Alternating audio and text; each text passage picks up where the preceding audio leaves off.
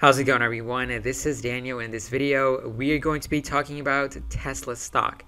We're going to go over some important expansion that Tesla is going to be doing in Tesla Gigafactory in Austin. We're also going to be talking about why Cathie Wood started buying Tesla stock last week. And we're also going to go over what to expect for Tesla stock in the short term. So we're going to cover all this important information coming up. So as you can see over here, we have Tesla stock today that is sitting at $907.34. Year to date, Tesla's not looking good. We are down 24%, but later on we're going to talk about in detail exactly why Cathie Wood started buying Tesla stock as it dipped below $900. But as you can see over here, for today, we had Tesla stock that had a pretty good open. At one point, we went close to $950, but we sold off, and right before the market closed, especially 30 minutes before the market closed, we aggressively sold off. So now when you look at Tesla stock, compare it to what other stocks in the stock market did, as you can see, Tesla is down minus 1.73%. And we have big tech companies like Google, Facebook, Microsoft are also down. So we have Google, which is down 2.86%. Facebook also to continue to go down minus 5.14%.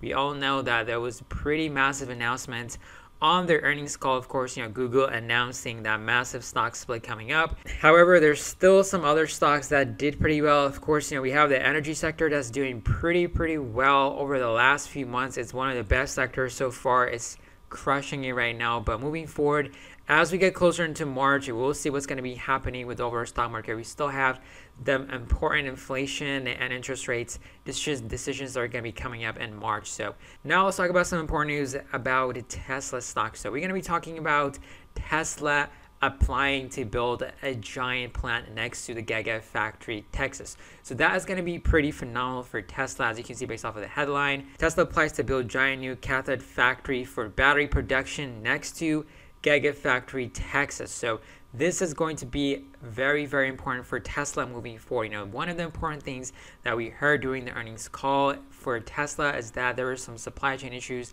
that affected Tesla. And of course, in the future, they're going to be having this supply for their batteries next door. So if they build this factory, this expansion facility next to the Tesla Gigafactory in Austin, that's going to be phenomenal for Tesla, especially the production of the battery 4680 cells.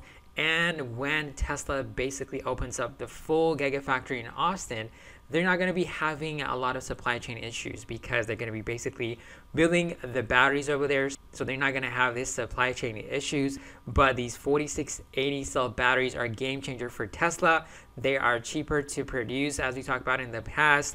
They have high range, and also they charge faster too at the same time. So that's going to be phenomenal for Tesla. Of course, when you compare it to other companies like GM and now Ford, they're going to be having a lot of issues, especially with the supply chain issue they're experiencing, especially with their battery technology. It's not really that advanced yet, but we have Tesla that is making massive moves to basically get these supplies right next door to their factory. So that's going to be really fantastic news for Tesla moving forward. So we're still going to be getting more information about this factory, when they're going to be starting to build it and etc.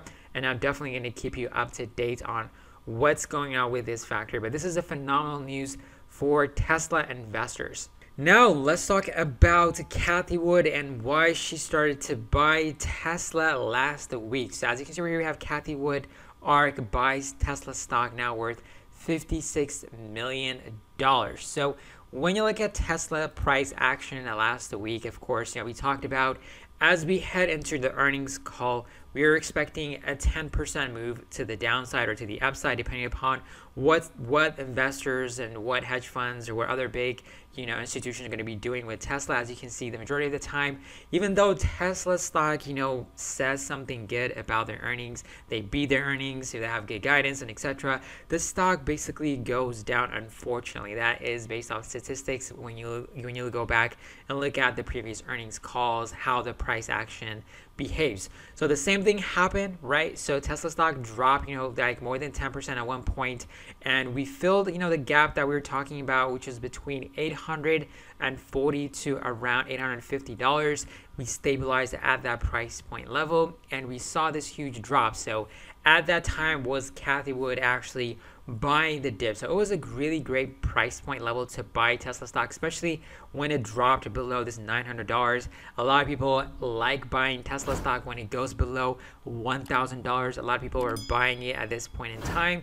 And now when we see Tesla stock dropping below $900, it's a massive gift for people that want to buy and hold Tesla for the future. You know, we talked about there have been massive price upgrades for different analysts from different banks, institutions coming out, increasing their price targets for 2022 for the future. You know, we have Goldman Sachs picking Tesla as one of their best top picks for 2022. So we're seeing more positive news coming out for Tesla. The future is super bright.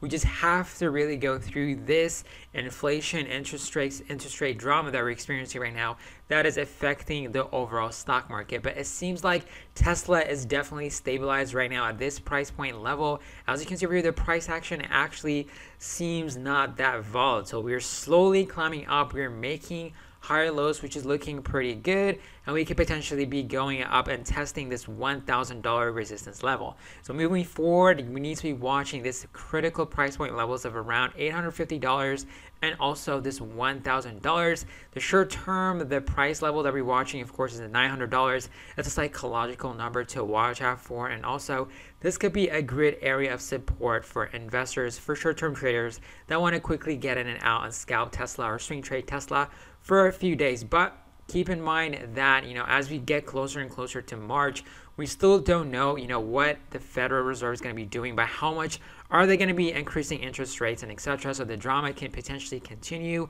as we get closer to March. So definitely keep in mind that. But on the long run, you know, if you're long-term investors like us, you know, if you're a long-term investor, this is a great time to buy Tesla at any point in time.